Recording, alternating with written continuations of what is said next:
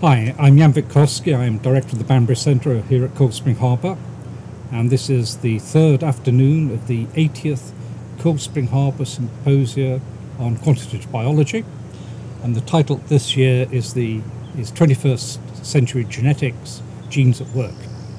I'm very pleased to have Dan Littman with me from NYU Skirball School of Medicine.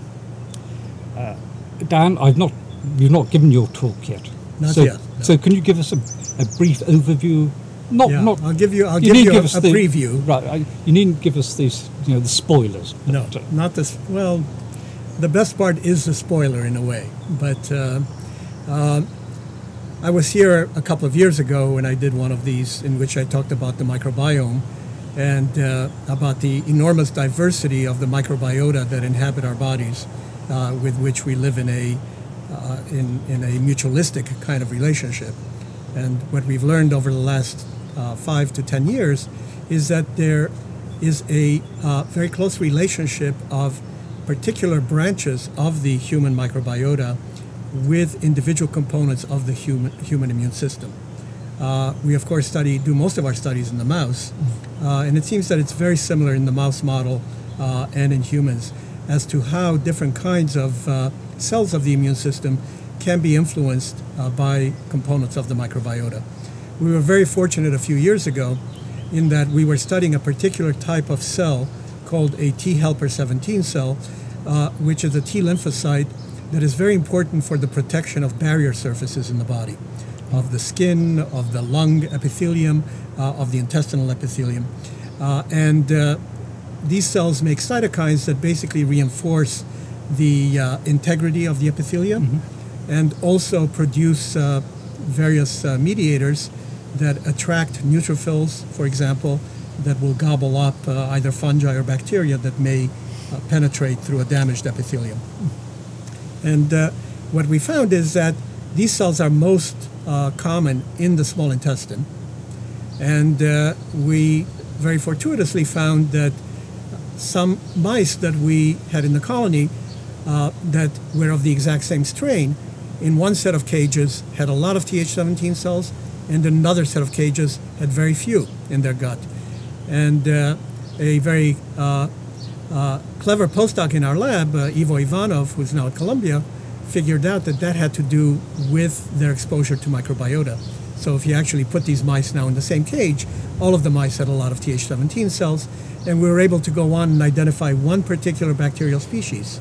So, but these are mice in cages in the same facility, getting the same water, the same food? They're getting the same water and the same food, but they came from different sources. Okay. And even though they were of the same genetic background, C57 Black 6, they had vastly different populations of microbiota, and one particular microbe accounted for this difference in T helper 17 cells. So since then, we've been trying to understand what is it about this particular microbe that can induce T helper 17 cells. Are there human microbes? This is a microbe that's present in many rodents. It hasn't yet been identified in humans, but can we identify human microbes that have similar properties? We're also able to show in collaboration with Diane Mathis and Christophe Benoit at Harvard Medical School that animals that had SFB, this segmented filamentous bacterium, the name of this bacterium, had not only a lot more Th17 cells, but also had a propensity to develop autoimmunity. So let me just put. So if this bacterium didn't induce these extra cells, is it bad for the mouse? I mean, well, the mouse is then more susceptible to enteric bacteria, for example, because the barrier is not as well protected. So enteric bacteria that normally are tolerated very well can now break through the epithelial barrier, through the mucin layer. The mucin layer in the gut is not nearly as robust. So they are definitely beneficial for us. or for the mouse in this case, and I'm sure that we have those kinds of bacteria too. But the flip side is that the induction of these kinds of cells can actually precipitate autoimmunity if the genetic background already predisposes to disease. And in this model with a group at Harvard, we found in a spontaneous model of arthritis that the animals were much more susceptible when they were colonized with the bacterium, and that was due to the increase in these T helper 17 cells and in their production of one particular cytokine, interleukin 17. So I was going to ask you about the mechanism, what lies behind this increased tendency to autoimmune. It's the increased production of... It's the increased production of the cytokines by these T cells. But there are, and we went on soon thereafter to show that in humans with rheumatoid arthritis, there is an association with one particular bacterium, one species called Prevotella copri, but we have not yet been able to show causality there. In the mouse model, it's not that difficult to show causality. In human, it's much more difficult. So we're trying to see whether we can now mimic or reproduce the disease process in mice with the human bacterium, with the human colonizing bacterium, with Prevotella copri. But our goal now is to try to understand what is it about a particular bacterium that will induce these inflammatory T cells. A group in Japan led by Kenya Honda at around the same time identified a different set of bacteria, classes of Clostridia, that can induce regulatory T cells. And the regulatory T cells basically have the opposite kind of function in that they restrain the inflammatory T cells and can actually prevent autoimmunity. So clearly the balance between these kinds of bacteria leads to a balance of the different kinds of T lymphocytes not only locally in the intestine, but also systemically. And that contributes to a homeostatic condition that we would consider to be healthy. So what is it that makes one bacterium induce T helper 17 cells, another one induce regulatory cells, another one induce T cells that make interferon gamma, so-called T helper 1 cells? That's what we've been studying. And in the process, what we have learned is that the bacteria that are induced by the the T lymphocytes that are induced by the segmented filamentous bacteria are induced in the draining mesenteric lymph node by dendritic cells that take up pieces of the bacteria from the epithelial surface, transfer them through lymphatics to the mesenteric lymph nodes, and there create an environment in which they polarize the T lymphocytes to now become Th17 programmed cells. And by that, what I mean is that they now turn on a transcription factor that's a nuclear receptor called ROR gamma T. So this is a ligand-dependent transcription factor. We are not precisely, we haven't precisely identified the ligand, but we think that it's in the cholesterol biosynthetic pathway. But in order for the cell to make interleukin 17 and the number of other cytokines associated with Th17 cells and with pathogenicity, you need the ROR gamma T transcription factor to be upregulated. So that's what we call the program. But what I'm going to be showing during my presentation is that that is not sufficient to make an effective T helper 17 cells. These cells now go throughout the body, including throughout the intestine, but only where they receive a second signal will they now activate their effector functions. And that second signal? And that second signal we found to require products of the epithelium. A secreted product, or actually two of them that are closely related, called the serum amyloid A proteins, SAA 1 and 2. And those are induced through a separate pathway that involves a different kind of lymphocyte, which is an innate cell. And the segmented filamentous bacterium also activates these innate cells, which work through a short loop right in the mucosa of the gut. And this short loop involves the induction of another cytokine called interleukin 22, which acts on the epithelium. The epithelium in turn then makes the serum amyloid A, and the serum amyloid A interacts then with the programmed T cells to activate the effector program, to activate interleukin 17 production. So when I hear somebody talking about these sorts of interactions and pathways, my immediate thought is how do these things get set up? Is it? Do you have any idea about the evolutionary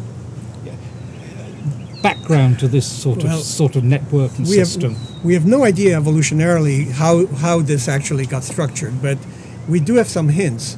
The innate lymphoid cells are particularly interesting because these are cells that have only in the last 5-6 years really come to prominence. We've missed them for decades, in large part because we didn't have the phenotypic markers or the antibodies to detect them, but now we can identify them very clearly.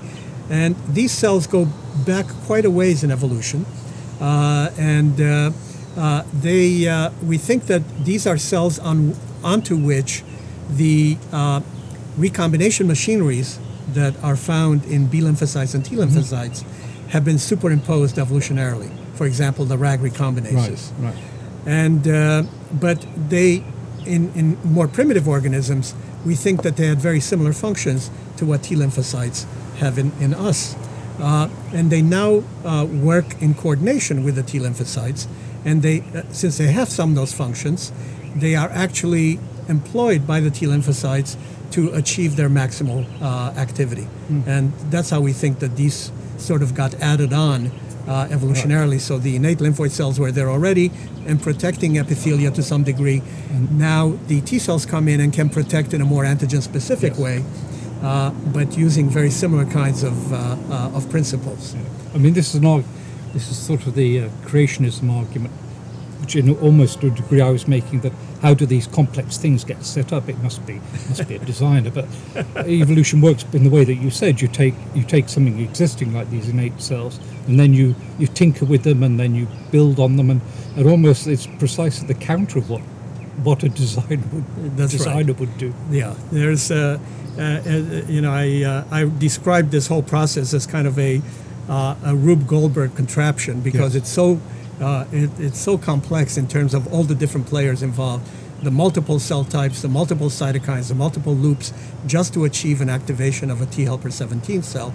Although in the process, you're also activating many other things that we have not really considered that are probably very important for the integrity of the barrier and that can eventually contribute to disease.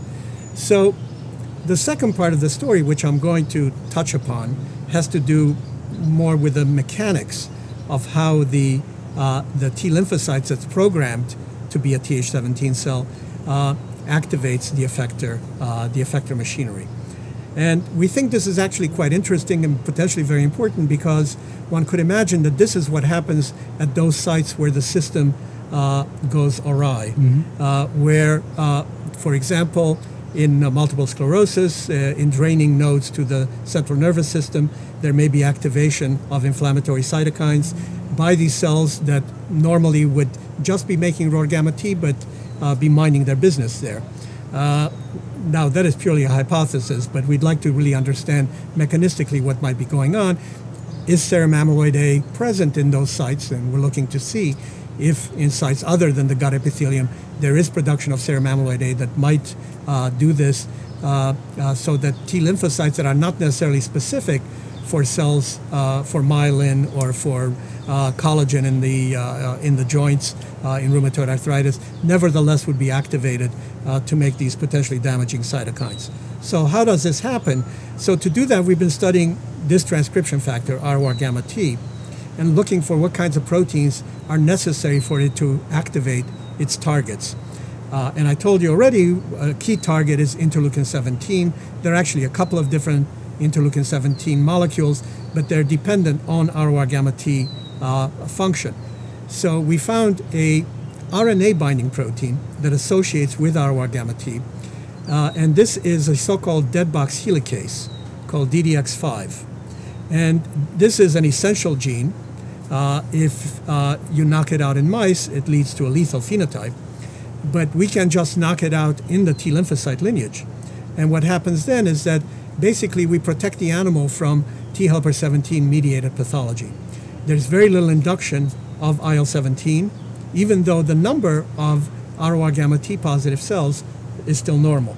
So we think that this second step of activating the effector function requires this interaction of ROR gamma T with DDX5.